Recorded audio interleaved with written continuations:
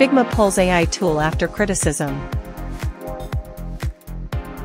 Figma's new AI tool, Make Designs, was pulled after it generated designs resembling Apple's iOS weather app.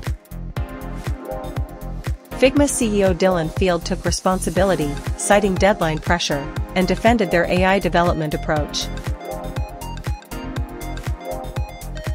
Andy Allen, CEO of Not Boring Software, emphasized the importance of caution among designers to prevent legal complications due to similarities.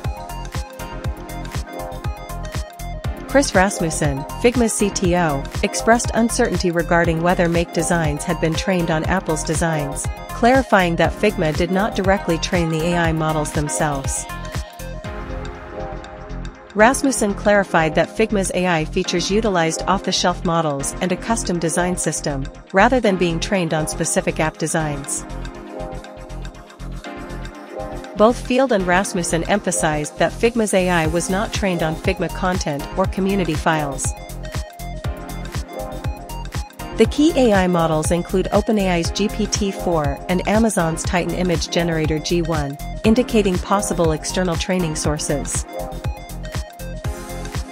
Figma is currently reviewing its design system to enhance variation and ensure higher quality. Rasmussen mentioned that Make Designs is currently in beta testing phase, with plans to reintroduce it soon after implementing additional precautions. Other AI features also remain in beta testing.